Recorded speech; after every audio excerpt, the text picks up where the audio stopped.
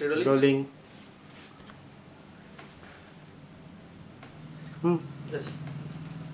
Hello and welcome to the third episode of Hashtag Golpo with Avishek.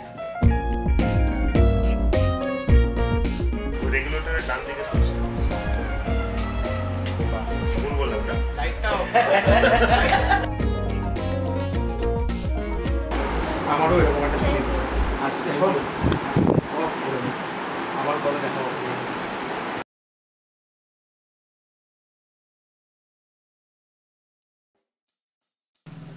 Hello and welcome to the third episode of Hashtag Golpo with Avishek. আর আমাদের এই third এপিসোডে এতক্ষণ আপনারা title আর thumbnail দেখে বুঝেই গেছেন যে গেস্টকে মানে আমার কাছে খুবই আমি একটু টেনশনে রয়েছি, কারণ যেই মানুষটার গান শুনে ছোট থেকে বড় হলাম, আজকে তার পাশে তার বাড়িতে তারা মানে উনি আমাকে ইনভাইট করেছে, তো তার জন্য থ্যাংক ইউ। আমাদের আজকের গেস্ট হচ্ছে সুরজিৎ চ্যাটার্জি, সুরজিৎ দা। থ্যাংক ইউ সবাইকে নমস্কার। আমাদেরকে ইনভাইট করার জন্য পুরো টিমকে বেশ ভালো লাগছে। তো যেহেতু আমরা আজকে এখানে এসেছি একটু আমাদের দাদার সাথে গল্প করবো, আড্ডা দেবো বলে, তো বেশি ওই যে মানুষটা ইন্ট্রোডাকশন আর আলাদা করে দিতে লাগবে না, তাকে আমরা আলাদা করে ইন্ট্রোডাকশন দিচ্ছি না। আমরা যেটা করব সেটা হচ্ছে একটু গল্প করব, তোমার কাছ থেকে কিছু ইন্টারেস্টিং বিষয় জানবো, কিছু মজার সেগমেন্ট আছে সেগুলো তোমায় করতে হবে। তো তো প্রথম প্রশ্নটা করে ফেলি যে একটা বাংলা ব্যান্ড প্রথম মানে ভূমি থেকে আস্তে আস্তে করে তুমি একটা জার্নি করে গেলে হচ্ছে সুরজিত বন্ধুরা, হ্যাঁ, তারপর এখন এই মুহূর্তে দাঁড়িয়ে মানে বাংলায় সব থেকে হিট কয়েকটা যে গানগুলো হতে পারে সেগুলো তোমার গলা আমরা শুনছি। তো ওই টোটাল ওই শুরু থেকে এই আজকে অবধি এই ছোট জার্নিটা সম্পর্কে একটু জাস্ট বল। এটা অনেকটা বড়, আমি অনেক ছোট ছোট বলতে ছোট ছোট বলতে গেলে অনেকটা ছড়িয়ে যায় আর কি। মানে তো বেসিক্যালি ভূমি তো আমাদের শুরু হলো 2000 সালে, তার ধর 1998 থেকে আমি আর সমু প্ল্যান করতে শুরু করি একটা বাংলা ব্যান্ড করবো। তার আগে আমি কলেজ থেকে ব্যান্ডের ব্যাপারটার সাথে মেন্টালি জড়িত ছিলাম কলেজ থেকে। কলেজে আশুতোষ কলেজ ব্যান্ড তৈরি করেছিলাম আমরা, এবং সেটা ইংরেজি গান হতো সব। তো তখন ওই রকস্টার হওয়ার স্বপ্ন দেখতাম। তো ফাইনালি ওইটা হতে হতে তখন কোনো একটা পয়েন্টে আমার এখনো মনে আছে, আমার কোনো বন্ধু বলেছিল তুই নিজের গান গাস না। তো আমাদের ইংরেজি গান ছিল একটা কম্পিটিশন, আমি তো বললাম যে হ্যাঁ দুটো নিজের গান গাই। তখন বলে নিজের কোথায়? তো আমি বললাম হ্যাঁ নিজেরই তো, নিজেরই লেখা, নিজের সুর। বলে কিন্তু নিজের তো আর ইংরেজি গানটা নিজের হলো না, তো যদি বাংলা হলে তখন নিজের হবে আর কি।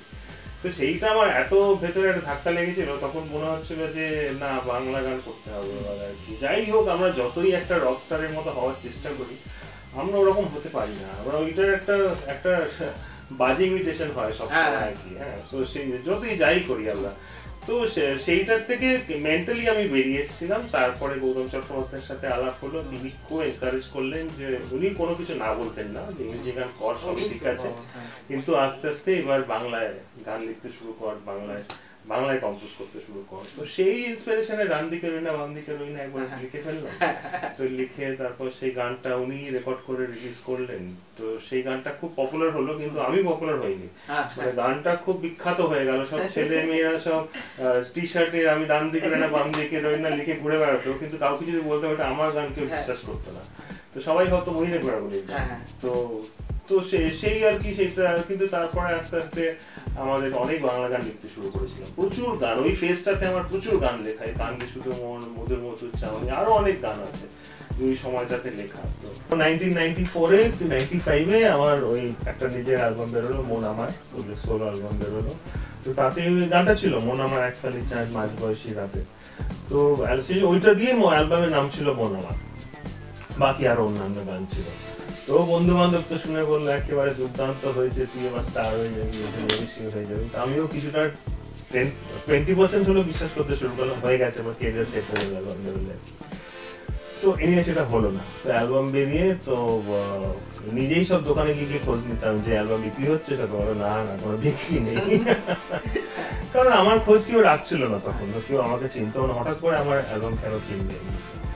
তো সেইটাই আছে ব্যাপার। তো তারপর তোমার ওই আমরা অ্যারাউন্ড 98 আমি সমু আমরা দুজনকে চিনতাম বহুদিন ধরে, মানে ওরও একটা ওয়েস্টার্ন ব্যান্ড ছিল, আমার ছিল গ্রাসরুটস, তখন আশুতোষ থেকে বেরিয়ে সৌমিত্রদের ডাস্ক বলে একটা ব্যান্ড ছিল। তো আমাদের দেখা সাক্ষাৎ হতো কখনো কখনো, ওদের রিহার্সেলে আমি যেতাম, কখনো আমাদের রিহার্সেলে আসতো। তো তারপরে আমি ম্যাক্সপোলার ভবনে একটা অনুষ্ঠান করি সুরজিৎ অ্যান্ড ফ্রেন্ডস বলে, তো যেটা শুধু আমার নিজের কম্পিটিশন নিয়েছিল। তো সেইখানে সমু এসেছিল, ওইটা শোনার পরে সমু অ্যাকচুয়ালি ওর ইনিশিয়েটিভ ছিল, আমার পিছনে পড়ে যায় যে একটা ব্যান্ড করবো বাংলা ব্যান্ড করবো। তো আমি কিন্তু কনফিউজ ছিলাম, মানে এটা বলতে আমার কোনো দ্বিধা নেই, মানে যেহেতু আমার বেরিয়েছিল তখন আমি ভাবছি ঠিক আছে একটা অ্যালবামে হয়নি, আবার পরে অ্যালবাম করবো, তারপর করবো, করতে করতে হয়তো হবে হয়তো।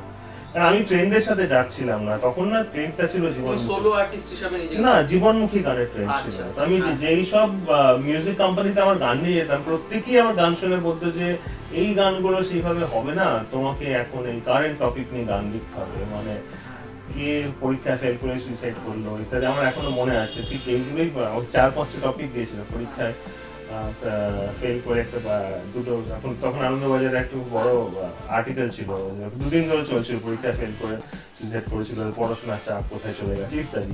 তো এরকম বলে 6-7টা টপিক দিয়েছিল, আমার সব মনে নেই যে এই 6-7টার উপরে গান লেখো।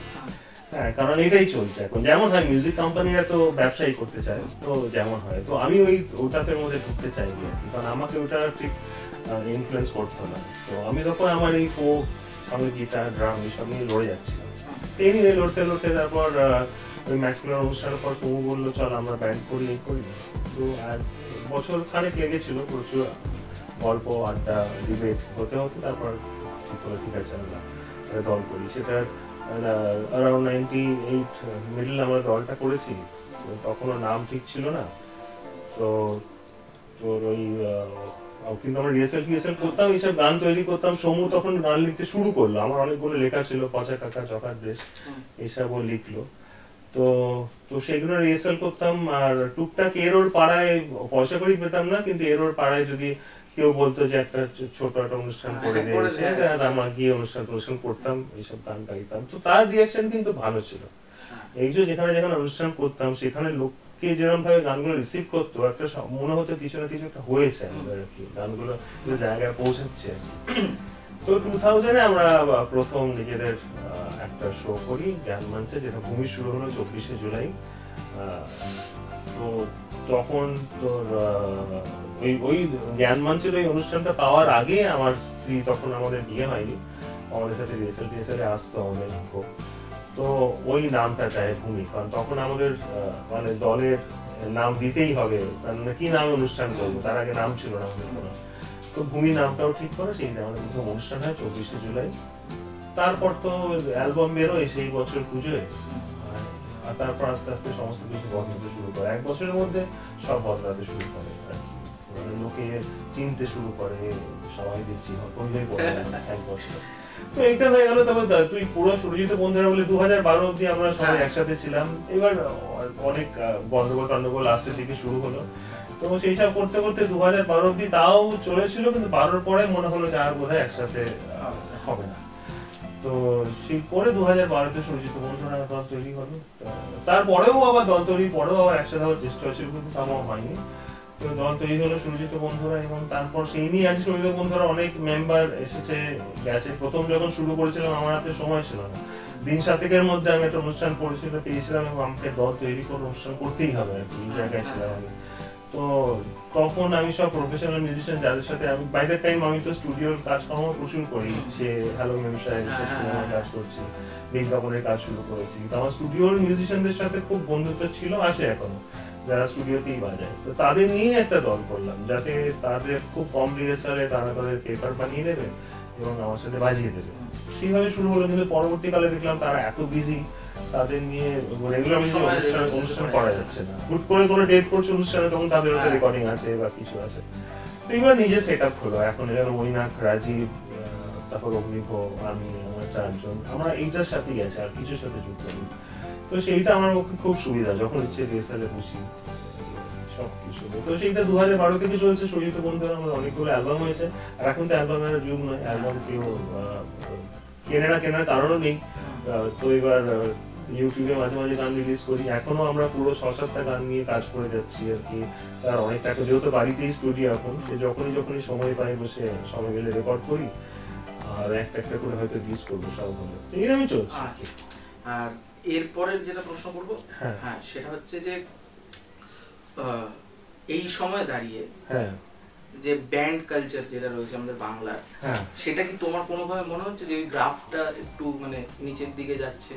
ব্যান্ড রিলেটেড যারা ব্যান্ড নিয়ে কাজ করতে চাইছে, মানে সংখ্যা সেই থেকে নিচের দিকে যাচ্ছে গ্রাফটা, বা লোকে এখন কি সেরকম ভাবে ভাবছে? কাজ করছে, মানে আমি ব্যান্ড কিন্তু তৈরি হচ্ছে, এবং কলেজে গেলে প্রচুর ছেলে মেয়ে দেখা যায় যারা ব্যান্ড বানাচ্ছে, যারা নিজের গান গাইতে চায়, নিজের কথা বলতে চায় নিজের মতো করে। সে কখনো সেটা রক হতে পারে, কখনো ফোক হতে পারে, যে যেভাবে ইচ্ছে। তো গান হচ্ছে, গান তৈরিও হচ্ছে ছেলে মেয়েদের, যারা কলেজে স্পেশালি অনেক ছেলে মেয়ে আছে যাদের ইচ্ছেও আছে খুব, তারা নিজেদের কথা বলবে, নিজেদের গান করবে নিজেদের মতন করে, সেটা যে ফরম্যাটই হোক, সেটা রক হোক, ফোক হোক, যাই হোক আর কি। তো কিন্তু যেটা মুশকিলটা হচ্ছে, এখন তাদের জায়গা কমে যাচ্ছে, মানে কোথায় সে গানটা শোনাবে তারা, সেইটা কিন্তু সত্যি কমে গেছে। কারণ এক তো এফএম তো নতুন গান বাজায় না, মানে আমাদেরই নতুন গান বাজায় না, সেখানে নতুন বাংলা ব্যান্ডের নতুন গান কি বাজাবে, তাদের কোনো ইন্টারেস্ট নেই। আমাদের যখন ভূমি ছিল তখনই ওরমটা কি ওরা ক্যাবলা হয়ে যায়, বারান্দায় রোদ্দুর, এগুলো সারাক্ষণ এফএম টেফএম এ বাজিতে গম করে বাজতো। টপ 10 চার্ট ছিল, সে প্রত্যেক সপ্তাহে সে নাম্বার 10 এ সে নতুন বাংলা গান কি হলো ব্যান্ডের এবং নন ফিল্ম, যে সে টপ 10 চার্টে কে 1 নম্বর, কে 2 নম্বর, কে 3 নম্বরের টপ 10 চার্ট বেরোতো, সেদিক থেকে একটা লোককে শোনানোর জায়গা ছিল, সেইটা এখন কিন্তু নেই। এই যে বারবার এই কথাটা ওঠে যে নতুন ব্যান্ড আর উঠছে না, তারপরে ট্যালেন্ট নেই, তো আমি কোনোদিনই মানবো না। আর এই যে এই কথাটা কিন্তু ঠিক নয়, কারণ কি একটা নতুন ব্যান্ডে প্রচুর স্ট্রাগল করতে হচ্ছে, এটা কিন্তু সত্যি।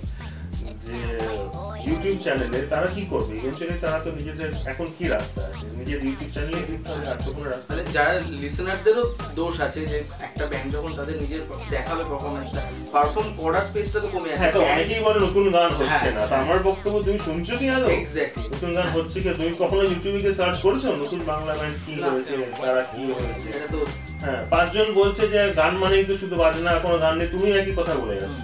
তুমি শুনে দেখেছো কি, তুমি শুনে বলছো কি? এইটা হচ্ছে আমার বক্তব্য বা কোয়েশ্চেন। তো সেবার সেইটা একটা, কিন্তু আরেকটাও, এটাও কিছুটাও ঠিক যে যখন এইটাই পরিস্থিতি, এটাই মেনে নিতে হবে আমাদের, তাহলে নতুন ব্যান্ডদের আরো পেশেন্ট হওয়া উচিত। মানে আমার এই পেশেন্সটা খুব কম দেখি আর কি ওদের মধ্যে। প্রত্যেকে না এখন ট্রেন্ড হয়ে গেছে যে সবাই ভাবে একটা দুটো ভিডিও তো পর ভাইরাল হয়ে যাবে, মানে এইটা হয় না। এটা যদি হয়ে গেল তো হয়ে গেল, কিন্তু ওইটার এক্সপেকটেশনে থাকলে যখনই ভাইরালটা হয় না, তখনই তারা ডিমোটিভেটেড হয়ে যায়, ভাবে যে এটা হয়তো আমার প্রফেশন নয়, তো অন্য কিছু ভাবতে শুরু করে। তো সেইটা না, যে কোনো যদি এটা প্রফেশন করতে হয়, যে কোনো প্রফেশনে সময় দিতে হয়, ধৈর্য রাখতে হবে, সময় দিতেই হবে, স্ট্রাগল করতে হবে। স্ট্রাগল না করলে কোনোদিনই যখন যে সাকসেসটা যেদিন আসতে শুরু করবে না, ওইটা হাত থেকে স্লিপ করে বেরিয়েও যাবে যদি তুমি স্ট্রাগল না করো। ওই 4 বছর 5 বছর কেন আজকে হাউস স্টাফ থাকে একটা ডাক্তারি পরীক্ষা দেওয়ার পর, অত কাণ্ড, অত দিন রাত পড়াশোনা করে পাশ করে একটা চার্টার্ড অ্যাকাউন্টেন্ট হওয়ার জন্য কেউ কারোর আরেকজন স্যারের বাড়িতে গিয়ে পড়ে থাকে। গানের ক্ষেত্রে সেটা কেন হয় না? সবাই ভাবে যে আমি রাতারাতি ফেমাস হয়ে যাবো, এখন তো আরো সেই টেন্ডেন্সি বেড়ে গেছে। কিন্তু ওই 5 বছর 6 বছর 7 বছর স্ট্রাগল করা করতেই হবে আর কি। আর যদি যেমন আমরা খুব মধ্যবিত্ত বাড়ির ছেলে, আমি তো খুব মধ্যবিত্ত বাড়ির ছেলে, আমি বাবা যেই বছর রিটায়ার করেছে আমিও সেই বছর কলেজ থেকে বেরিয়েছি। মানে পরিস্থিতি এমনই যে আমাকে চাকরি করতেই হবে, বাবার কাছেও এক্সট্রা কোনো টাকা ছিল না যে আমাকে 5 বছর ধরে বাবা পড়িয়ে যাবে, তো তার মধ্যেই করতে হয়েছে, চাকরিও করতে হয়েছে, গান করতে হয়েছে, ডিপ্রেশন এসছে গেছে, তো নানা রকম কিছু। কিন্তু ওই জন্য তারপর যখন সাকসেসটা আসে তখন মনে হয় এইটাকে ধরতে হবে, এইটা যেন হাত থেকে এবার বেরিয়ে না যায়। তো এরপরে প্রশ্নটা হচ্ছে যে তোমার মানে একটা সময় যখন আমাদের একটা ছিল যে সকাল বেলা 12:30, আমি যদি বলি 12:30টায় বারান্দায় রোদ্দুর, এই টিভিতে টেলিকাস্ট হতো।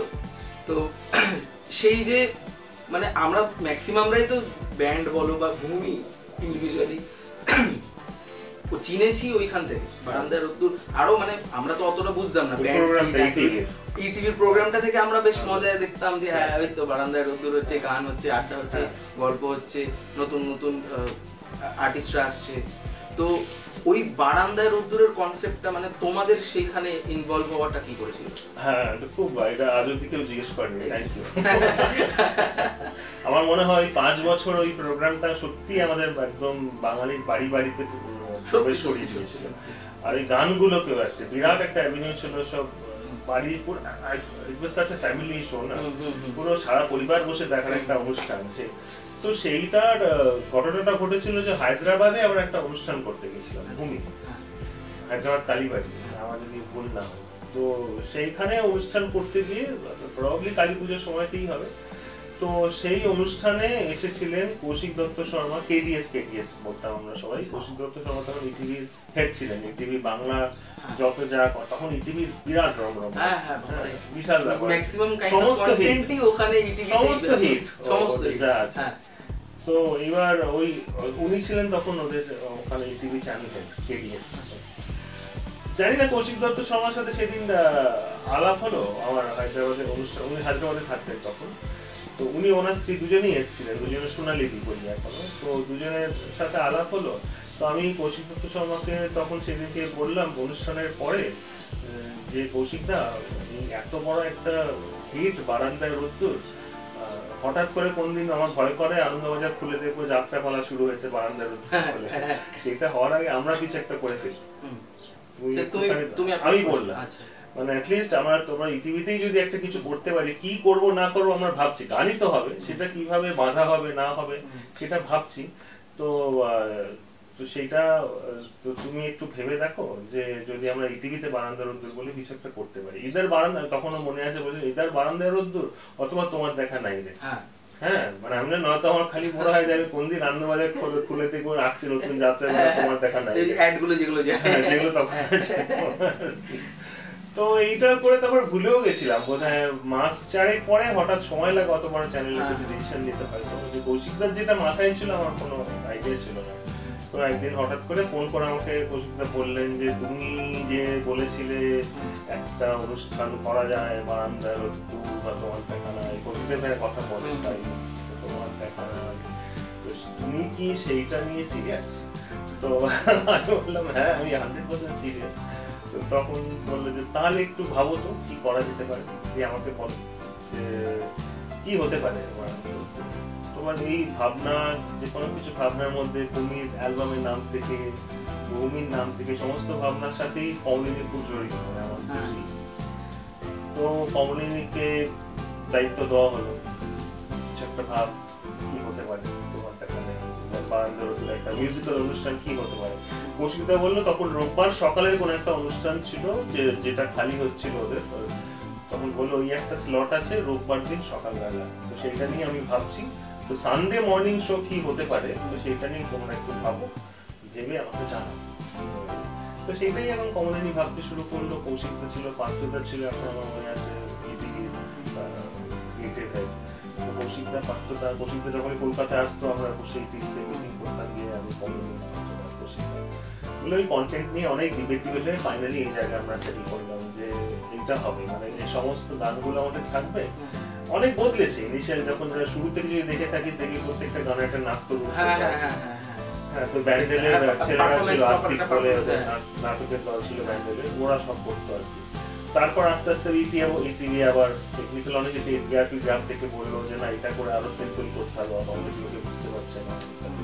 এই করতে করতে তখন হয়ে গেল ওই আমাদের গান, এবং তিনটে একটা সেকশন ভীষণ হিট ছিল, আজকে রোদ্দুর, কোন একটা বাচ্চা এসে কিছু একটা পারফর্ম করলো, এবং তারপরে কোন একজন পরিচিত গায়ক এসে আমাদের সাথে একসাথে কিছু একটা পারফর্ম করলো। সেইটা এত হিট হয়ে গেল যে 5 বছর ধরে ওইটা কন্টিনিউ, 5 বছর কন্টিনিউ করা, সেই সময় দাঁড়িয়ে একটা শো, অনেক শোটা আমাদের অনেক কিছু করেছে, মানে ভূমিকে একদম মানুষের বাড়ি বাড়ি প্রবেশ করিয়ে দিয়েছিল, বাঙালির একটা ইমোশনের সাথে জড়িয়ে গেছিল কিন্তু ওই বিরাট কন্ট্রিবিউশন এই শোটা। তো আমি খুব খুশি যে এটা জিজ্ঞেস করি, I am very thankful to KDS, TV সবাই।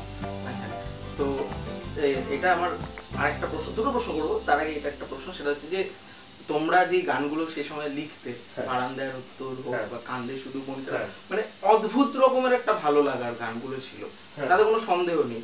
তো এই যে এই গানগুলো লিরিক্স গুলো যখন লিখতে, সেটার কি পার্টিকুলার কোনো প্রসেস ছিল না, মানে ওরকম ভাবে জ্যামিং করতে করতে বা কোনো ভাবে ভাবতে ভাবতে লিখতে সেইগুলো? না, খুব সিম্পল প্রসেস। আমি যেগুলো গাই সেগুলো আমি লিখতাম, সমু যেগুলো গাই সেগুলো সমু লিখতাম। আচ্ছা। তো এবার আমি ধর বারান্দায় রোদ্দুর, কান্দে শুধু মন, এগুলো তো আমার অনেক আগে লেখাই ছিল আর কি। তো এইগুলো লিখে লিখে লিখতাম।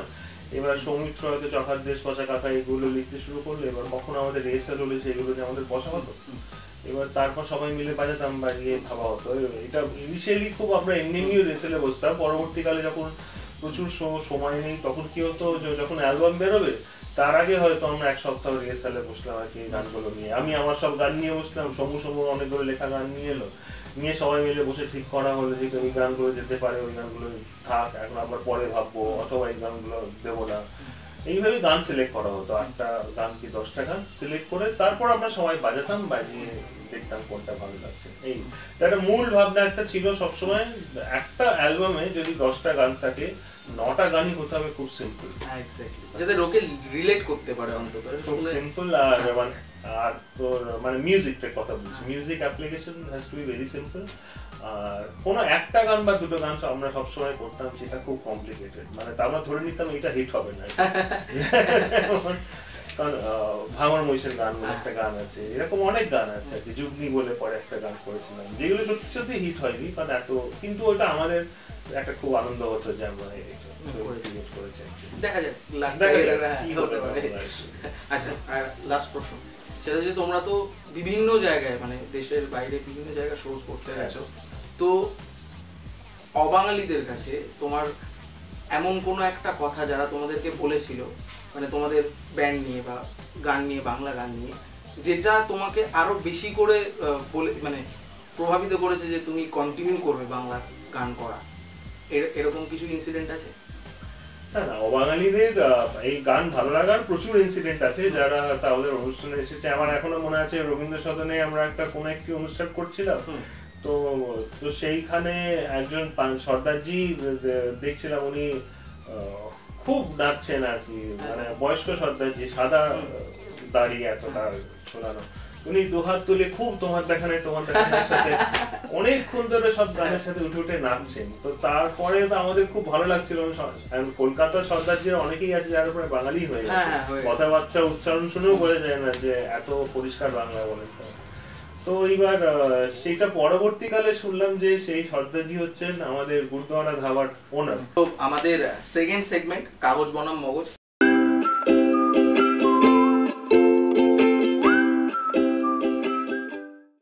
আমাদের যারা ভিউয়ার্স আছে তারা অলরেডি জানে, কিন্তু যারা জানে না তাদেরকে, মানে যিনি জানেন না আমাদের আজকের গেস্ট, তাকে একটু বলে দিই। এই যে তোমার ঘরের জিনিস দিয়েই আমরা এটা ব্যবস্থা করেছি। সেটা হচ্ছে যে এখানে কয়েকটা চিট আছে, ঠিক আছে? আমরা ওরকম না যে বাকি আলাদা রেখেছি, সবগুলোই তুমি তুলবে, তুলে যেটা করতে হবে সেটা আমি তোমায় বলছি। তো একটা চিট তুলে ফেলো। ভয়ের মিউজিক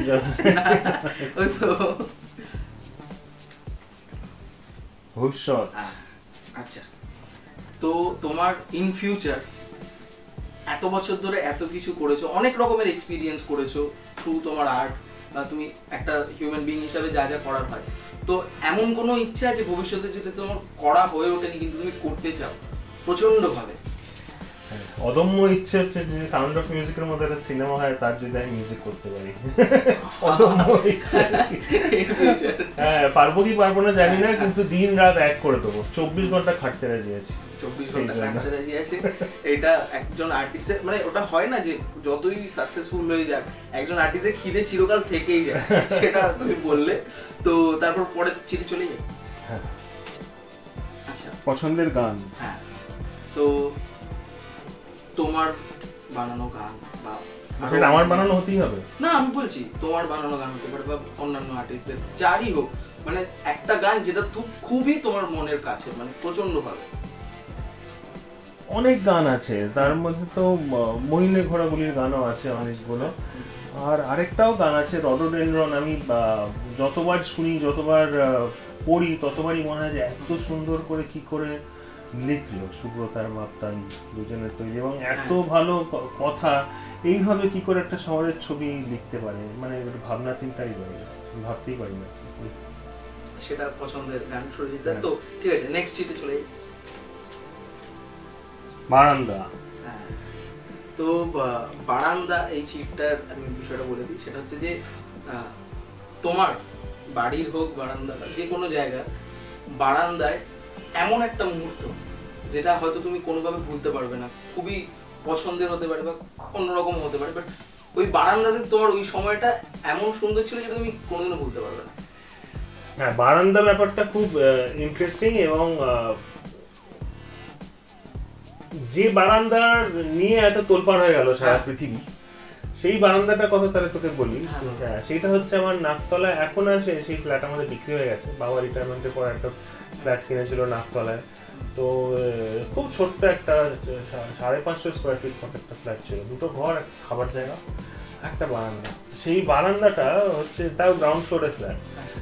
তো এরকম না যে বারান্দায় দাঁড়ালে প্রচুর সবুজ টবুজ দেখা যায়, বারান্দায় দাঁড়ালে দেখতাম বাড়ির পাঁচিল আর আমাদের বিল্ডিং এর ওয়াচম্যান তার বাথরুম।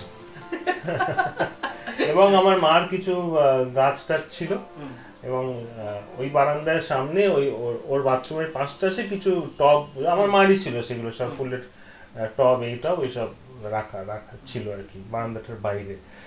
তো এর বাইরে ওই বারান্দাতে কিছু ছিল না। আচ্ছা, আমার একটা চেয়ার ছিল, সেই চেয়ারটা একটা পুরনো, যেটা ডিসকার্ড করে দেওয়া হয়েছিল আমাদের ডাইনিং টেবিলের চেয়ার, পরে নতুন করে চেয়ার বানানো হলো। ওই ডিসকার্ডের মধ্যে থেকে একটা চেয়ার, যেটা হ্যাঁ ভালো ছিল না, মানে ওটা নড়বড়ই করতো, অনেক প্লাইউড টাইউড উঠে যাওয়ায় একটা চেয়ার বসা ছিল। তো আমি তখন সিগারেট খেতাম খুব, তো আমি ওই বারান্দায় ওই চেয়ারটায় বসে সিগারেট খেতাম।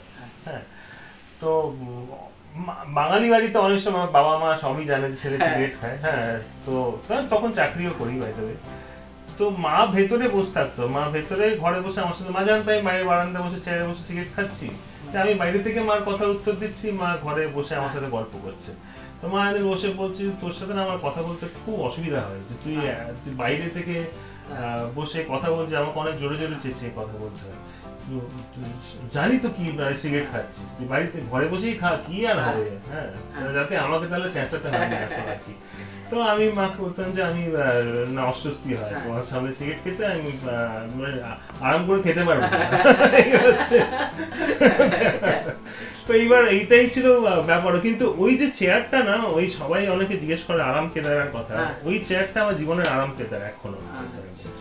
কারণ ওই চেয়ারটাতেই বসে আমার সবকিছু, আর ওই বারান্দাটাই কিছুই ছিল না, বারান্দায় খুব রোমান্টিক কিছু ছিল না বারান্দার মধ্যে, সামনে পাঁচিল, কিন্তু ওই মানি প্ল্যান্ট ছিল, যে মানি প্ল্যান্ট আমাদের বাড়িতে ছিল অনেকগুলো, তো তার মধ্যে ওই বারান্দা বেয়ে মানি প্ল্যান্টও ছিল, ওই গ্রিল বেয়ে একটা।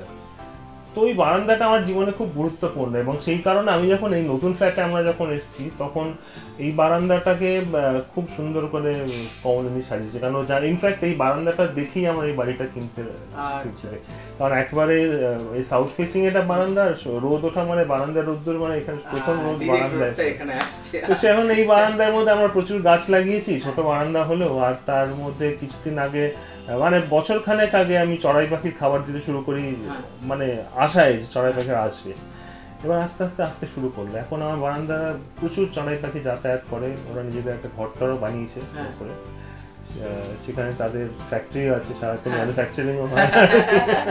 ওরা জানে সুরজিতের বাড়ি এই কোথায় যাচ্ছিস। তো আমি খুব খুশি আজকে, মানে ফাইনালি বারান্দাটা আমার জীবনে সত্যি হয়েছে, অনেক স্বপ্ন সত্যি হয়েছে, তার মধ্যে এটা বারান্দা। তো তারপরে চিট, মানে এত গল্পগুলো শুনতে এত সুন্দর লাগছে, তুমি নেক্সট চিটটা তুলে গেল। স্বপ্নের দেশ, মানে সুন্দর দেখতে দেশ তো প্রচুর ঘুরেছি। হ্যাঁ, তো সেই সব তো আছেই, কিন্তু যখনই মানে এটা শুনলে পরে মনে হবে যে এরকমই তো বলে থাকে এখানকার লোক, কিন্তু এটা সত্যি, মানে দুর্দান্ত দেখতে। সুইজারল্যান্ড থেকে যদি ফিরি, অপূর্ব, আর মনে হয় যে 10-15 দিন কি ওটা অন্য পৃথিবীতেই ছিলাম মনে হয় যে। কিন্তু দেশে যখন এখানে ল্যান্ড করি এবং এয়ারপোর্ট থেকে যখন বেরোই, গাড়িতে উঠি, রাস্তাঘাট দিয়ে গাড়িটা যেতে শুরু করে, তখন মনে হয় এটাই আমার স্বপ্নের দেশ, এটাই সব, মানে এইখানেই সব আছে আর কি। ওটা একটা স্বপ্ন ছিল আর কি, কিন্তু ওটা সত্যি নয়, এটা সত্যি। তো লাস্ট এন্ড ফাইনাল চিট সেটা তুমি তুলে ফেলো। Bangla band culture. এই মুহূর্তে বাংলা ব্যান্ড কালচার, হ্যাঁ তুমি একটা জাস্ট কোনো মেসেজ যদি দিতে চাও। আমার মেসেজ এটা সবসময় বাংলা ব্যান্ডের সমস্ত ছেলে মেয়েদের বলি যারা নতুন গান লিখছে, যেভাবে নিজেকে এক্সপ্রেস করতে চাও আমার কোনো বক্তব্য নেই। পৃথিবীর যে বলে দিক তোমাদের বাজনা বেশি গান কম, কোনো পাত্তা দিও না, নিজেদের মতো করে যা করতে চাও করো, কিন্তু ধৈর্য ধরতে হবে। মানে এরকম এক্সপেকটেশনে কিছু করো না যে একটা ভিডিও দেবো আর ভাইরাল হয়ে যাবো। তো নিজের ফেথ নিজের মধ্যে রাখলে হবে যে আমি এটাই করব, এবং সেটা নিয়ে ধৈর্য দাও। 1 বছর 2 বছর 3 বছর লাগবে, কিন্তু ওই স্ট্রাগলটাও করতে হবে আর কি। আর আরেকটা ব্যাপার আছে যে প্রত্যেককেই বলি যে কাউকে ইমিটেট করে কিছু করা খুব মুশকিল। মানে second person on the line হয়ে কোনো লাভ নেই। তোমাকে নিজের মধ্যে একটা সাউন্ড বা কিছু না কিছু ভাবতেই হবে, নিজের একটা কিছু ক্রিয়েট করতেই হবে, নিজের সাউন্ড, নিজের আইডেন্টিটি ক্রিয়েট করতে হবে, নয়তো তুমি হারিয়ে যাবে। অথবা তুমি ওর মতো তার মতো হয়ে কি হবে আর কোনো লাভ। তো আমাদের এই কাগজ বনাম মগজ এই সেগমেন্টটা এখানে শেষ হলো। ভালো লেগেছে? দুর্দান্ত, হ্যাঁ সত্যি। তো এরপর আমাদের লাস্ট এন্ড ফাইনাল সেগমেন্ট আলোর বেগে বলো, তোমরা জানো। তো শুরু করি আমাদের লাস্ট সেগমেন্ট আলোর বেগে বলো।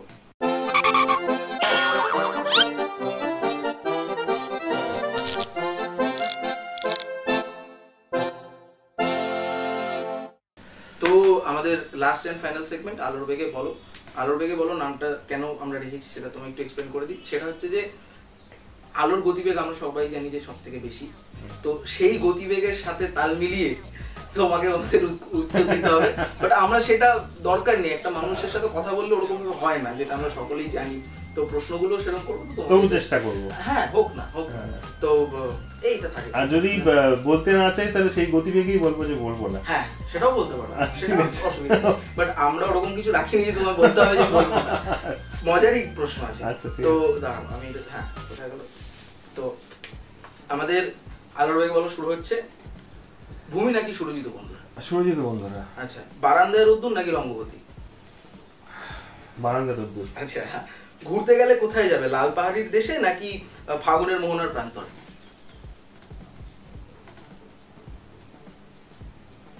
অ্যাকচুয়ালি আমার সমুদ্র খুব ভালো লাগে, মানে পাহাড় ভালো লাগে কিন্তু আমার সমুদ্র বেশি ভালো লাগে। আচ্ছা, তো কোনটা বেশি ভালো লাগে, লালেশ্বরী চোখে চশমা পড়লে নাকি মেনকা মাথায় ঘোমটা দিলে? মেনকা মাথায় ঘোমটা। আচ্ছা, এখন সঙ্গীত জগতে কোনটা বেশি মানে প্রয়োজন তোমার কাছে, ভালো সুরকার নাকি গীতিকার? হ্যাঁ দুটোইকেই ব্যালেন্স করে চলতে হবে। আচ্ছা, আর এটা আমি একটু ইলাবোরেট করে দিই যে বলিউড বা ইত্যাদি ক্ষেত্রে খুব ভালো গীতিকার এই মুহূর্তে করে ম্যাটার করে না, কারণ ওদের প্রমোশন ধাক্কা দিয়ে মাথায় বন্দুক ধরে হাতুড়ি পিটিয়ে ওরা গান ঢুকিয়ে দেয় আর কি, পেরেক ঢুকে আর কি। হ্যাঁ, এইবার কিন্তু আমাদের বাংলাতে এখনো হোপ থ্যাঙ্কফুলি লোকে কিন্তু লিরিক্স শোনে, এবং লিরিক্স কিন্তু ম্যাটার করে, হ্যাঁ ম্যাটার করে। মানে জেনারেলি ফর আ সং যেটা অনেকদিন ধরে থাকবে বাকি বহুদিন লোকের মনে থাকবে, সেখানে কিন্তু লোকে এখনো লিরিক্স শোনে, এবং ভালো কথা লেখা ইজ ইম্পর্টেন্ট। মানে শুধু ভালো সুর যে লোকে বলে যে নাচের তাল হলেই হয়ে যাবে, হয় না, এরকম তো সবাই করছে না, তাহলে হয় না কেন? অতএব কোথাও শব্দগুলো লোককে ছুতে হয় আর কি। তো আমাদের লাস্ট এন্ড ফাইনাল প্রশ্ন সেটা হচ্ছে যে একটা নির্জন দ্বীপে গিয়ে একটা গান গাওয়ার ইচ্ছে করলে কোনটা গাইবে, ভ্রমর নাকি রঙ্গিলারে? না, ভ্রমরই গাইবে। আচ্ছা, তো আমাদের আলোর বেগে বলো সেগমেন্ট শেষ। তো আমরা মোটামুটি এই আড্ডার একদম শেষ পর্যায়ে চলে এসেছি। তো সবাই যেরকম দেখতে পাচ্ছ যে সুরজিৎ দা পাশে তার অস্ত্র নিয়ে বসে আছে, আমাদের সাথে একটু মানে আমাদেরকে গান শোনাবে তো? নিশ্চয়ই। হ্যাঁ, এই বহুদিন পরে বা প্রথমবার মনে করো ইন্টারভিউ থেকে একদম শেষে এসে গান গাইতে বললো না, কারণ মাঝে গান গাওয়াটা আমার মনে হয় ওই আড্ডাটা শেষ হবে যখন ওই গানটা দিয়ে শেষটা হোক, সেই কারণে। ঠিক আছে, তো আমরা গানটা দিয়ে শেষ করি নাকি? হ্যাঁ, আর আমার রিকোয়েস্টের বারান্দার রোদ্দুরটা কিন্তু করবে, তুমি যেটা করো বাট একটু তাহলে বারান্দার রোদ্দুরই করে দিই। হ্যাঁ, বারান্দার রোদ্দুর, একবারে বারান্দার রোদ্দুর। কটা বাজে? কটা না, তোমার টাইম আমাকে দেখে নিতে হবে না। 11:40। হ্যাঁ না ঠিক আছে, সেই না দুটো গান গাওয়ার সময় আছে। লাইভ পাশে বসে শুনছি, কেমন একটা লাগছে। রঙ্গিলারের কথা বলি, রঙ্গিলারে গাই। হ্যাঁ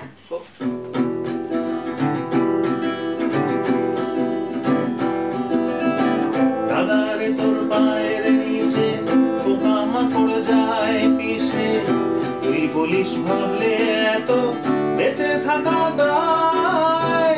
দাদারে তোর পায়ের নিচে পোকামাকড় যায় পিষে, তুই বলিস ভাবলে এত বেঁচে থাকা দায়। ওরে রঙ্গিলা রে তোর রঙ্গ দেখি আমি দু চোখ ভরে, আমি রাত জেগে রই, আমি নিজের মতো রই, আমি রাত জেগে রই, আমি নিজের মতো রই। রাত পুরোলেই দিনের আলো ওর বিষে মাতাল হই রে আমি, রাত পুরোলেই দিনের আলো ওর বিষে মাতাল হই। and last আমরা যারা আছি বিহাইন্ড দ্য ক্যাম্প সবাই একটু আস্তে আস্তে করে ক্ল্যাপ করবো, বারান্দায় রোদ্দুর ফাইনালি। চলো